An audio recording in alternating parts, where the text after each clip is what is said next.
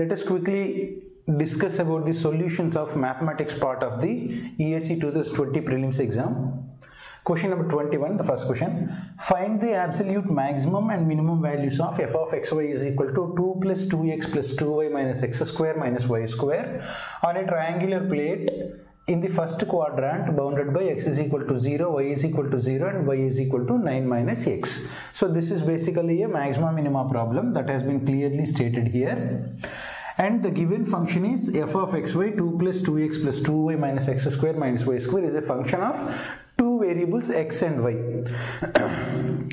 So immediately what we should know is we should find out what and all we need to find out to find maxima and minima in case of two variables. What and all we need to find out?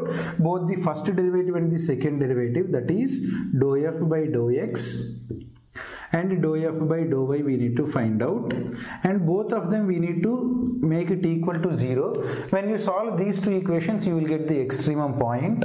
Then you need to find out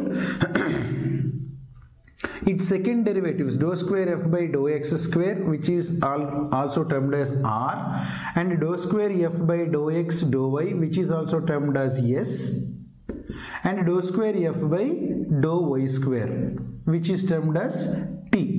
So you need to find out r, s, t. These five quantities you need to find out. Let us quickly then, based on the condition of r and rt minus s square, we can say whether the point which we have found out, whether at that point whether maxima exists or minima exists, or it is a saddle point, or it is a neutral, no maxima and minima exists. Okay, now quickly find out what is dou f by dou x. With respect to x you partially differentiate it, so this becomes 0, so this becomes 1. 2 into partial differentiation of this is equal to 1, so dou f by dou x is equal to 0 plus 2. This is y is treated as constant, so this is 0 minus 2x, x square is minus 2x, again it is 0. So this is my dou f by dou x. Similarly, what is my dou f by dou y? 0 plus 0 plus 2. With respect to y we are doing, so this is again 0 minus 2y, so it is 2 minus 2y. Okay, now both of them I should make it equal to 0. So 2 minus 2x is equal to 0. It gives us 2 is equal to 2x. That means x is equal to 1. Sorry. So from here 2 is equal to 2y, so y is equal to 1. So the point we have arrived is 1 comma 1. Now at that point we need to find out what is r, s and t. What is r? Dou square f by dou x square. Let us quickly find out what is r.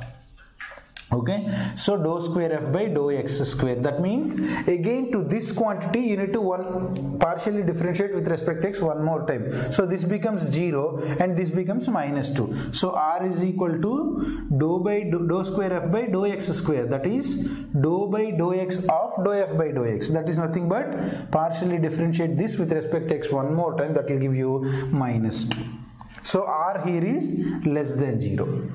Now what is s? Dou square f by dou x dou y, that is nothing but dou by dou y of dou square dou f by dou x. Not dou square, dou by dou y of dou f by dou x, or dou by dou x of dou f by dou y. Either way you can do it. So this you have to differentiate with respect to y. This is constant and this will also be treated constant, so this is equal to 0. Now what is t? Dou square f by dou y square, that is dou by dou y of dou f by dou y. So with respect to y again, if you do it, this will become 0, this will become minus 2. Now r has come, s has come, t has come. Next what we should do, using these two, what is rt minus s square you need to find out. What is rt minus s square? R is minus 2, t is minus 2, that is minus 2 into minus 2 plus 4, s is 0. So this is equal to 4, which is greater than 0. So from the conditions what we have already seen, rt minus s square if it is greater than 0 and if r is less than 0. So what is the condition? R is less than 0, rt minus s square is greater than 0. If this is the condition, what will exist? Maxima will exist for the given function. So that means at 1 comma 1 we have maxima. Okay. Suppose if it is r greater than 0, minima will exist. When rt minus s square is greater than 0, but r is greater than 0, then we will have minima. However, one more thing what we need to check is, at this point at 1 1 we have maxima, and what is the maximum value? The maxima is equal to f of 1 comma 1. What is f of 1 comma 1? We have to substitute 1 comma 1 here. That is 2 plus 2 into 1, 2 plus 2 into 1, 2 minus 1 square minus 1, y square again minus 1. So 2 plus 2 is equal to 4. So what is the maximum value? 4. Now one more thing what we need to check here is, he has asked us whether the given point is bounded by this or not. These three, x is equal to 0, y is equal to 0 and y is equal to 9 minus x. How you will check it? Now find out what is the region in this. So now go to that graph. What is x is equal to 0? X is equal to 0 is nothing but y axis. So this is x is equal to 0. This is y is equal to 0, x axis. And the other line he has given is y is equal to 9 minus x. How the line will be? What is its x-intercept? X-intercept y is equal to 0. So 9 minus x is equal to 0. How I am doing is, find out for any line, if you have to plot any line on a graph, what you need to do is find out its x-intercept and find out its y-intercept. When I say x-intercept, that means at which point it crosses x and at which point it crosses y. On x-axis we know y is equal to 0, so simply substitute y is equal to 0 here. So it becomes 0 is equal to 9 minus x. So that means x is equal to 9. So suppose say this is the point 9 comma 0. So on x-axis this line goes through 9 comma 0. Similarly on y-axis, x is equal to 0. Substitute x is equal to 0. That means y is equal to 9 minus 0. That is y is equal to 9. So on y-axis it goes through a point 0 comma 9. So these two are the intercepts. Now draw a line joining these two. So this is the line representing the third one. Y is the third line. Y is equal to 9 minus x. So that means this is the region in which we need to find out its maxima and minima. Here the question has been asked little wrong. It cannot be maxima and minima. Okay, it should be maxima or minima, whatever is the extremum. In this case, from the standard theory we came to know at 1 comma 1 we have maxima and that value is equal to 4. What we have to ensure now is this point shall lie within this region. So whether 1 1 lies within this region or not, up to here it is 0 9 and it is, sorry, this is 0 9 and it is 9 0. 1 will be somewhere here, 1 will be somewhere here. So that means the point will be somewhere here. So 1 1 will certainly lies within this region. So in unity worry, the maxima that we have occurred, the value of the maxima is 4 and the point is 1 comma 1. So the answer is C. Now let us see the next question, question number 22. For the matrix A, the expression, a big expression has been given: a power 5 minus 4, a power 4 minus 7, a cube plus 11, a square minus a minus 10i is equal to. So that means we need to simplify this equation. At the first glance, when you see a any big polynomial expression in terms of a matrices, any matrix polynomial expression, what you should remember is characteristic equation of the matrix and Cayley-Hamilton's theorem. What is Cayley-Hamilton's theorem? It states for a square matrix, the given matrix is a square matrix. Any square matrix would always satisfy its characteristic polynomial. What is the characteristic polynomial? By finding det of a minus lambda I is equal to 0. This will give the characteristic equation. For this particular matrix, what is the characteristic equation? That will give me determination det of 1 minus lambda 4, 2 2 and 3 minus lambda, a minus lambda I. This will be equal to 1 minus lambda into 3 minus lambda minus 4 into 2, 8. That will give me minus lambda lambda square minus 3 lambda minus 4 lambda plus 3 minus 8 minus 5. So this is the characteristic polynomial. From Cayley-Hamilton's theorem, what we know is every square matrix would satisfy its characteristic polynomial. That means a square minus 4a minus 5i, since it is in matrix, this will be equal to 0th. This is again matrix, not just a scalar value. So for this particular matrix, this is true. Now what we need to find out is simpler form of this. So how you can find simpler form of that one? For example, I'll write the expression here, or rather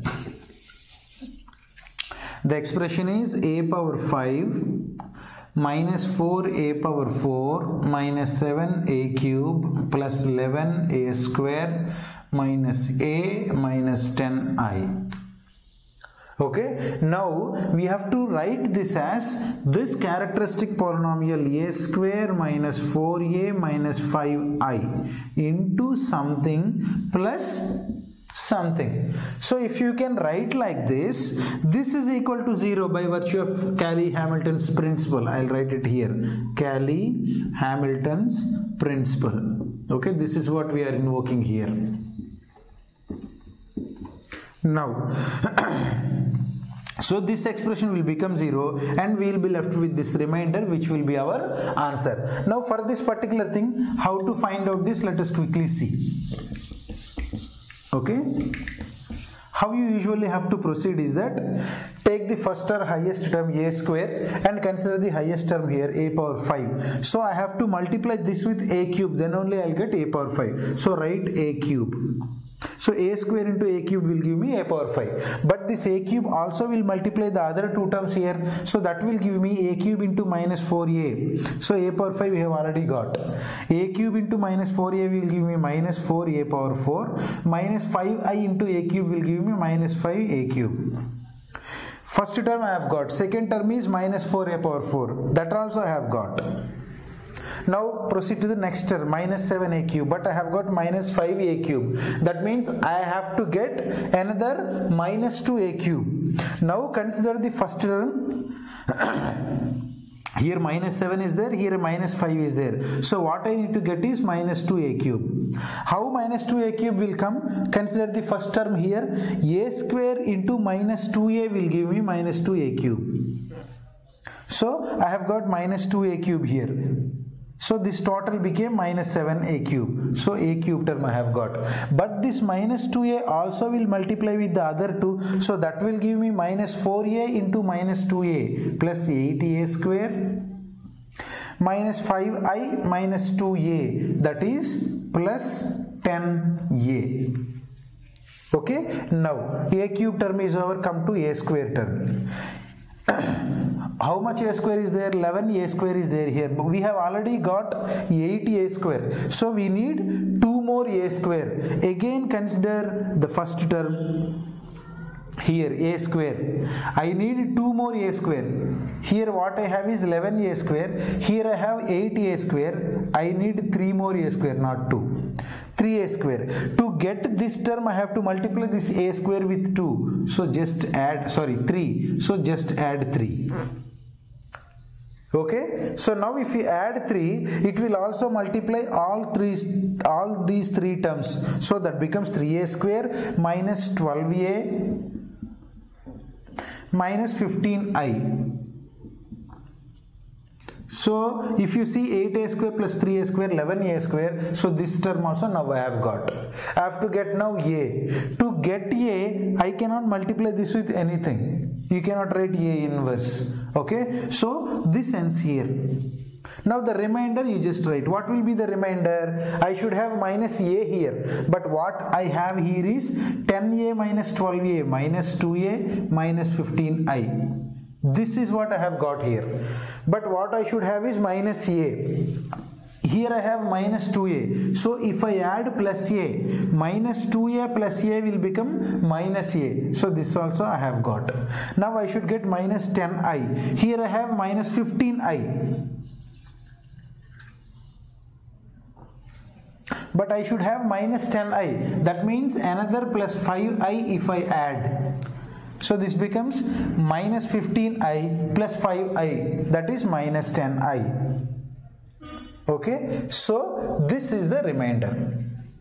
So the given expression can be written as a square minus 4a minus 5i into a cube minus 2a plus 3 plus a plus 5i. Since this is equal to 0 from this Cayley-Hamilton's theorem, so the entire first part becomes 0. So this will be equal to a plus 5i. So this is the simpler form. Our answer is B. The point to note here is anywhere, whenever you see a complex or a difficult, a bigger polynomial function in matrix, then you should remember Cayley-Hamilton's theorem and characteristic equation of the matrix. Let's see the next question, question number 23. The solution of the ODE 1 plus y square dx is equal to tan inverse y minus x into dy. Okay, options has been given, so we know solution of the differential equations. Now if you write it as generally dy by dx is equal to 1 plus y square by tan inverse y minus x, you will not be ending up anywhere. Okay, actually similar, not similar, exactly the same question we have already solved in our video lectures. You can just refer them. Or otherwise, from the given options you can take a cue here. Usually the solution will be, in any ODEs whatever we read so far, the solution will be of the form y is equal to some function of x or something like that. But here if you see all the options, x is equal to some function of y. That means this should give you a hint that the given differential equation shall be written as dx by dy is equal to something. Because usually solution, when you are dealing in terms of dy by dx, y is a function of x. Here x is a function of y has been given. So this has to be dealt in terms of dx by dy. Okay, this cue you should take from the given options. So now if you write it as dx by dy is equal to, what will be dx by dy here? Dx by dy will be equal to tan inverse y minus x by 1 plus y square. So I will write it as tan inverse y by, I will expand it, tan inverse y minus x by 1 plus y square. I will write it as tan inverse y by 1 plus y square minus x by 1 plus y square. If I further rewrite it, I can write this as dx by dy plus x, this I will bring it here, plus x into 1 plus 1 by 1 plus y square is equal to tan inverse y in by 1 plus y square. If you see this, this can be written as, this is of the form linear equation form, dx by dy plus x into some function of y, p of y is equal to some function of y. This is the linear equation. How to what is the solution for this linear equation? X into integration factor if is equal to integral of q into if dx, dy plus constant. What is this if here? If is equal to e power integral p dx, e power integral p dy. What is p? 1 by 1 plus y square. What is integration of 1 by 1 plus y square? Tan inverse y. So this will be e power tan inverse y. So what is my integration factor here? E power tan inverse y. So what would be my solution? I will write it here. My solution is x into if, that is x into if is, integration factor is e power tan inverse y is equal to integral q is tan inverse y by 1 plus y square. I will write this as tan inverse y into 1 by 1 plus y square. I am just writing it as a different, slightly different. If is e power tan inverse y. dy plus constant c, integration constant. Now I need to find out this integration. Okay, now if you consider to solve this, if you consider t is equal to some tan inverse y, assume t is equal to tan inverse y, implies dt is equal to tan inverse y differentiation is 1 plus 1 by y square dy. So 1 plus 1 by y square dy can be written as dt. T is equal to tan inverse y. So this becomes integral of t. 1 by 1 plus y square dy is dt. This is e power t. This is dt plus constant. What is integration? Integral uv form. What is integral uv? Integral uv is equal to u integral v minus integral of u dash integral v. Now u is t. If you consider t as u, it becomes easy. When you have to first differentiate it, t will disappear. So this becomes u integral v. U is t. Integral of e power t is e power t only. Minus integral of u dash, first derivative of t is with respect to t is 1. Integral v is e power t, that is e power t only, 1 into e power t plus constant. So integration of e power t is e power t only.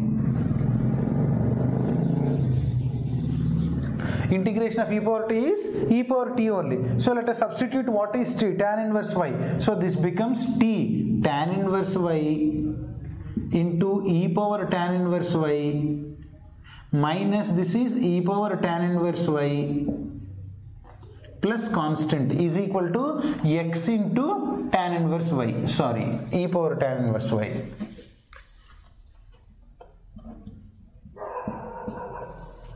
Cancel out all e power tan inverse y or send this e power tan inverse y the other side. It becomes x is equal to tan inverse y into e power tan inverse y by e power tan inverse y. So we will be left with tan inverse y minus e power tan inverse y by e power tan inverse y will become 1 plus c by e power tan inverse y, that will become c into e power minus tan inverse y.